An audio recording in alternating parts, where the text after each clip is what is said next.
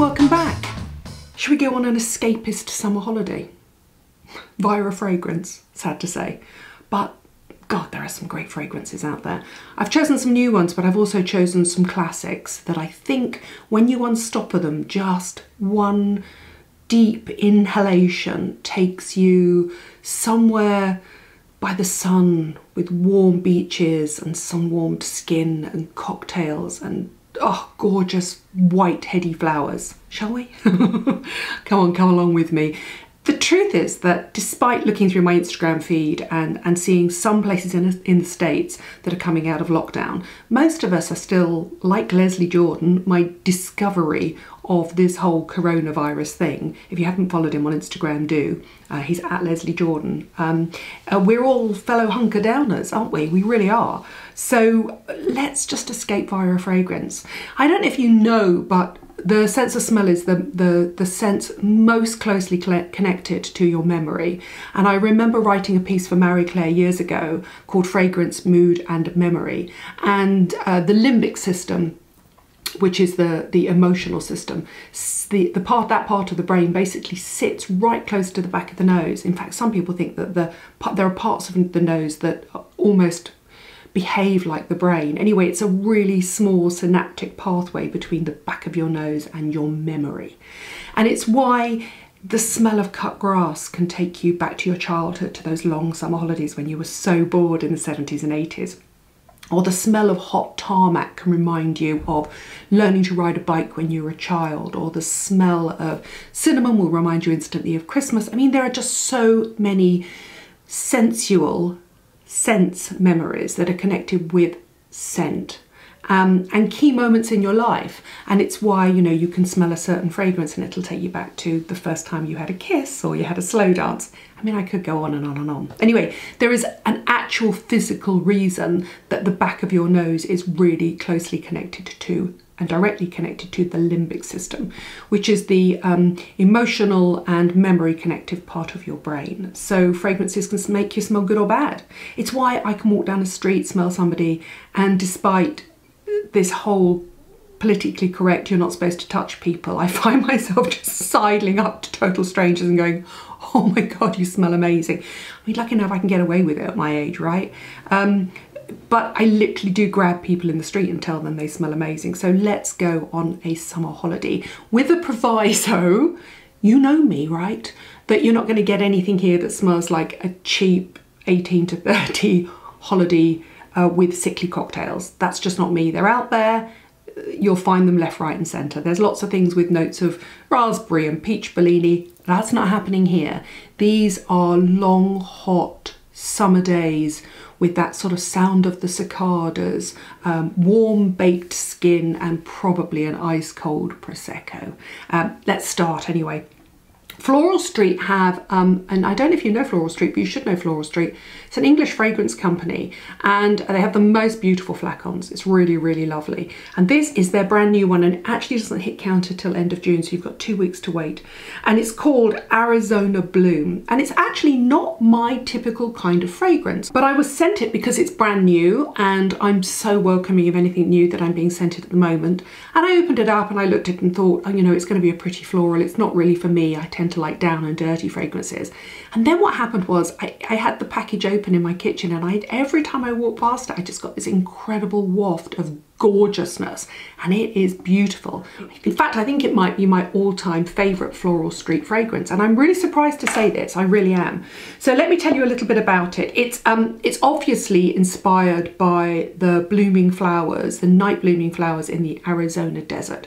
I have never been to Arizona, it's somewhere I'd like to go, but I've certainly been to Nevada, which is relatively close, and you just see those amazing landscapes with those cactus and those occasional summer flowers. And so essentially it's salted musk, which is really interesting. So musk is a traditional warm, slightly animalic note made to smell like warm skin, but salted musk smells like salted, dry down, sweaty skin, which makes it sound terrible, but it doesn't. It smells really sexy. It's got dry amber, which I love. I mean, I'm an amber person anyway.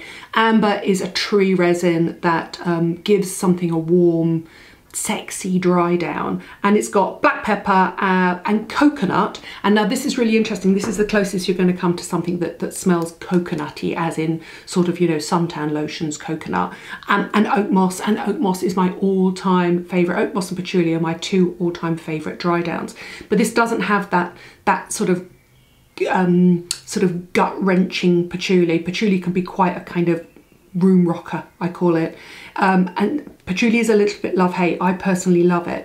But so what you've done is, by having the oak moss and the amber with this sort of salted musk, what you've done is you've created something that is sexy and gorgeous and skin scent, warm skin scent, nuzzly, but it doesn't have that sort of slightly, dare I say it, old lady feeling that patchouli can sometimes have. It smells much more modern. It's exquisite. It really is exquisite. I'm going to take off the little thing. I mean, I've already, by the way, all of the packaging for Floral Street is completely compostable, and I do really love it. So let me get my spill here and just scent it into the air. I mean, it smells originally quite unisex. So the top notes are slightly powdery, almost slightly citrusy and very green, but then it's, as with all of my fragrances, and a lot of these now you're going to notice are citrus, but I've chosen that all of the citrus have a slightly sort of dirty, sexy underbelly to them, which I really like. It's beautiful. It's absolutely exquisite. It is without a doubt my favourite, and I just don't think there's anybody you could buy this for or wear it yourself that wouldn't like it, man or woman. It's without a doubt my favourite Floral Street fragrance. I love it. I think I talked about the rhubarb one last time, didn't I? They all come in that beautiful flacon, by the way. It doesn't stand, well, it sort of stands up, but basically it's made to sit in the palm of the hand. Well done, Floral Street. Let me move that over there. And it makes me want to go on holiday to Arizona, to one of those beautiful minimalist spas. Have you seen them? Back in the day, the glossy magazines always used to do these shoots there, with these sort of red, craggy, gorgeous rocks, and then there would be somebody in a sort of sky blue or white dress billowing in the wind, and then in the distance there would be these sort of flat earthenware type modernist buildings. Oh, I've gone off on one now. Let's get back to work, shall we? Let's look at some citrusy, notey fragrances that I really like, that I think you'll like, and that were directly inspired by places abroad, by either the perfume creator or the perfumer. So the difference between a perfume creator, somebody like, for example, Jo Malone, is Jo Malone actually doesn't blend her own fragrances, but she has that ability to identify notes, to brief the perfumer, who is normally a man or a woman in a lab coat, who understands the chemistry of fragrances, but they have this ability to articulate and appreciate individual notes and smell something. So for example, I couldn't smell something and say, oh, I think that needs a touch more amber. People like Jo Malone do. They're very clever. Anyway, so this is Jo Loves Orange Butterflies. And what Jo Malone does better than anybody, and I'm going to go on to one of the Zara fragrances, I believe, is the citrus accords. She readily admits that the citrus accords are her favourite, and this is exquisite. Rather than being a very simple, almost sort of shallow, and by that I don't mean shallow intellectually, I mean shallow in terms of the notes, citrus accord, this is exquisite. And I know I've talked about it before. So this is basically Jo's ode to her holidays in the south of France, and it is lovely. It's orange blossom, petitgrain, neroli, mandarin, and it's very sweet when you originally smell it, but then as usual it becomes quite refreshing. So you get that combination of a sweet mandarin kind of note, almost like a sort of lovely mandarin sparkling fresh pressé, but then it dries down to a much more green citrusy note, and it's just absolutely beautiful. It is, oh, it's lovely. She does make the most elegant fragrances. I'm actually going to spray that on myself. I mean, it's very slightly powdery, very slightly sweet. It's absolutely beautiful. Can I just say, look, that's what you get. Look at that. Oh, little metallic cap. Beautiful packaging. I think still there are a lot of people that don't realise that Jo Malone no longer works with her own eponymous brand. She now has a brand called Jo Loves. It's at Space NK. If you get the chance, if you're a citrus lover, go down, sniff them all out. You will not be disappointed. You'll find one. But don't think of them as being superficially citrus. They're citrus, but with a a lovely kick of a heart at them. I mean, by that I mean they're sort of, you know, they seduce you in and then they sort of sucker punch you into these sort of slightly deeper, sexier, skin-friendly notes. Let's jump straight to another one that actually Jo Malone created, and I love this. This is Amalfi Sunray, and this is one of the Zara fragrances. And again, you might not have seen my most recent videos. Last year, Jo Malone decided to create a diffusion line with Zara. There is not a duff one in the collection. There are ouds, there are bluebells, there are fragrances, there are florals. Obviously the citruses to me are a highlight. This is an ode to her holidays in Amalfi, and Amalfi is on the Italian Riviera. So we're going further south than France now. So you're getting something that's slightly more sea-based here. It's slightly more coastal, shall we say. So this is a bergamot, mandarin and orange blossom. And on the, sadly, on the, can I just say, very similar, but not metallicized, because that's obviously what you don't get for like 25 quid. The interesting thing about this one is you do get a strong sense. I don't know if you've ever landed in Italy or in places like actually Turkey as well, and Greece. And they sort of, wherever you land, especially if you're traveling on a budget, so I'm going back to my youth here, you'd get out of the plane and you'd be all hot and bothered, and you'd get on a coach, all the class. And the driver would literally spray this sort of classic cologne in the air. This smells very like the classic med cologne, I would say.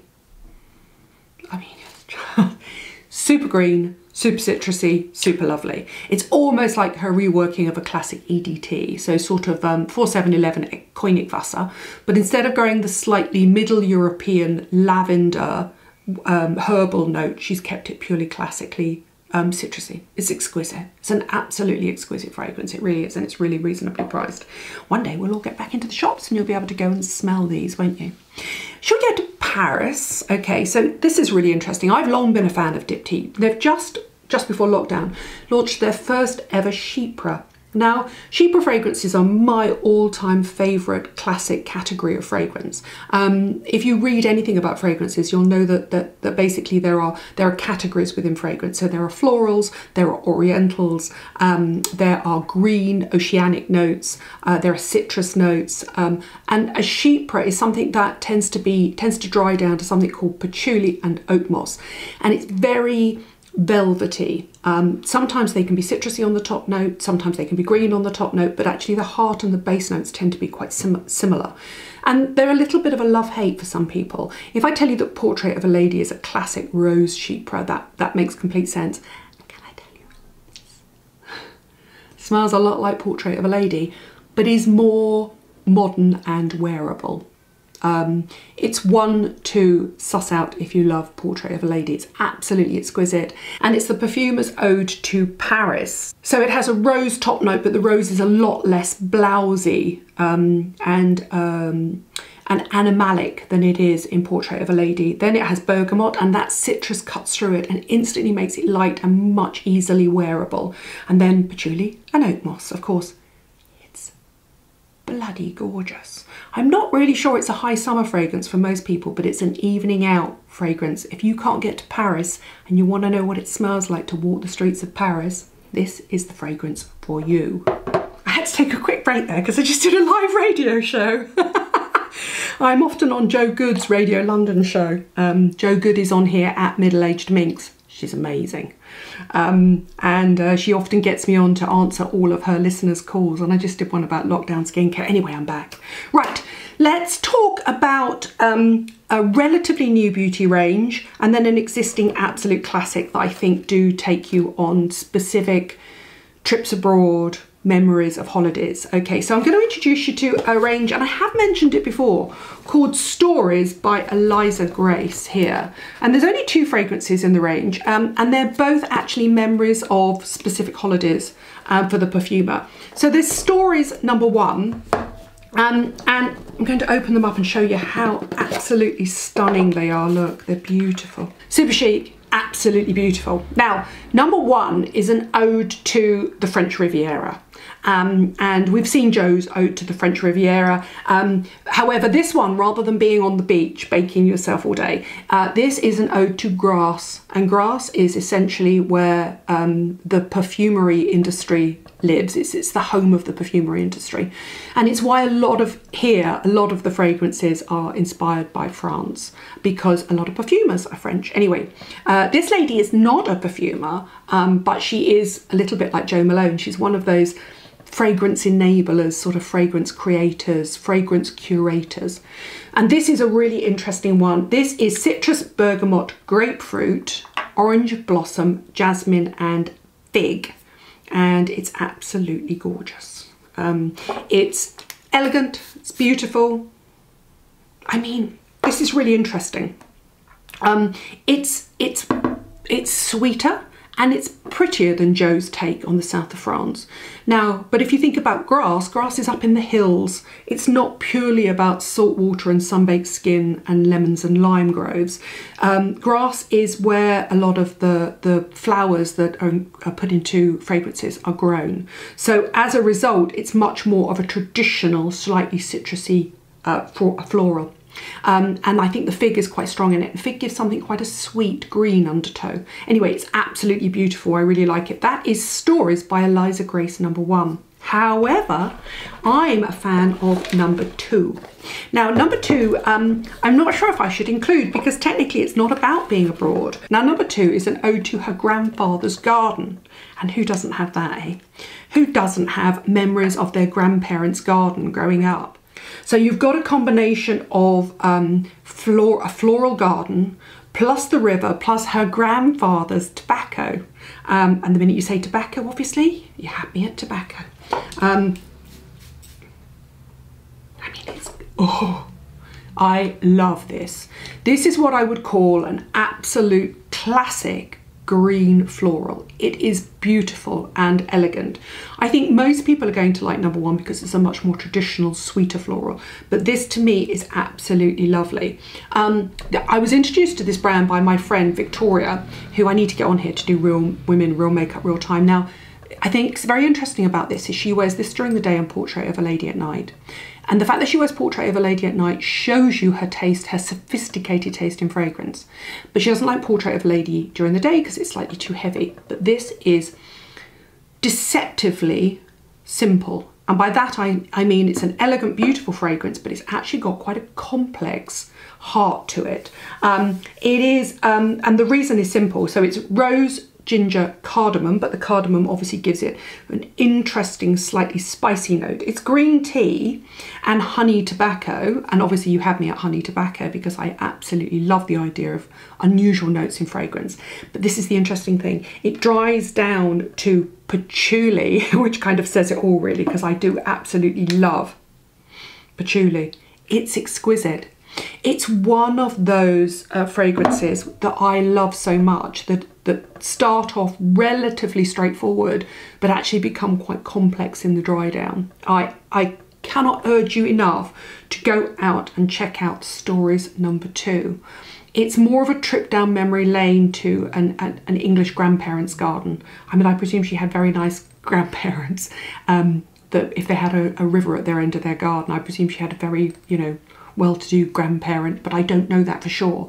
But I love the fact that she's combined the hothouse flowers, the notes of the sort of riverbed, the sort of spicy notes of the riverbed with the tobacco, and then that sort of sexy undertow of patchouli. It's beautiful. It's really lovely. They are my, oh, by the way, they come in body lotions and hand washes, the Stories #1 and #2. I'm going to finish with one absolute classic, and actually it's very interesting that I think this is one probably not for high summer, although I would wear it in high summer, but then I'm a fragrance freak. I'm going to end on an absolute classic note, and that is Chanel Sycamore. And Chanel Sycamore is just pure wood. It's exquisite. Men can wear it, women can wear it. It's very much an autumnal fragrance, but that wouldn't stop me wearing it in the height of summer. And it's actually an ode to Chanel, Coco Chanel's time spent in Auvergne. And if you think about Auvergne, it's very much of a sort of green foresty area. very, very, very heavy in trees and woodlands of France. And she used to go there on holiday, and I think she might have had a house there at some time. And sycamore is absolutely exquisite. I also love, by the way, Coromandel, and Coromandel is these are the Les Exclusives range from Chanel, and Coromandel is made to smell like the Coromandel is the wood that was used in the screens in her apartment, which is a very heavy, almost overpowering place in Paris. It's an apartment in Paris it's the exact opposite how I would want my house to be. It's lots of wood and heavy and artifacts and antiquities and stuff like that. But the Coromandel screens are absolutely exquisite, so that's a wood one as well. But this is beautiful, and it's really light. And you'll notice straight away that I love it because its top note is vetiver. Vetiver is a beautiful, cool, pale wood that's really lovely. And then you have cedar, which is another beautiful wood as well, and then vanilla. And I'm not normally a fan of vanilla fragrances, but it is really lovely. And it's about the heat and the radiating sunlight coming off of the forest floor and the woods and the woodlands of Auvergne, and it's beautiful. So if you think about where Auvergne is, I've taken you to different places in France, but to escape the summer heat of Paris, Coco Chanel used to go to Auvergne, and that is the ode to that.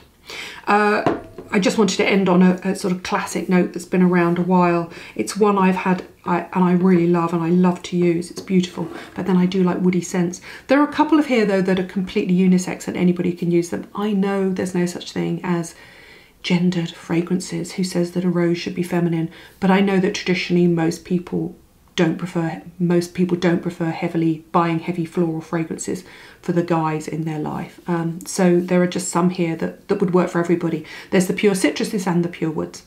As I promised, there's a holiday waiting to be unstoppered in each of these bottles. What you won't find is a blow-up Lilo, thumping music, an 1830 holiday, and a thong swimsuit with a coconut inspired, although there is coconut in one of them, you can't really smell the coconut, with a coconut sort of cheap suntan lotion inspired, because that's what most beauty companies seem to think people want from a holiday in a bottle. I mean, I might have been on, you know, I've never been on that holiday. I was going to say I might have been on that holiday when I was like 19 or 20, but no, I really didn't. But these are all beautiful, beautiful fragrances. I highly recommend them. Because they're light and they're summer fragrances, there's nothing here, probably with the exception of Eau Capitale, that anybody would find remotely difficult to digest or jarring. I understand that my taste in fragrance can be somewhat left field, but the rest of them are all exquisite, easy to wear, and stunningly elegant. They really are. Thank you for watching. Thank you for subscribing. I think probably my next fragrance will be going into snuffly autumn libraries and warm fires in autumn, but let's try and enjoy the summer first, shall we? I'm with you. I'm a fellow hunker downer. We can get through this together. Thanks for watching. Thanks for subscribing, and I'll see you soon.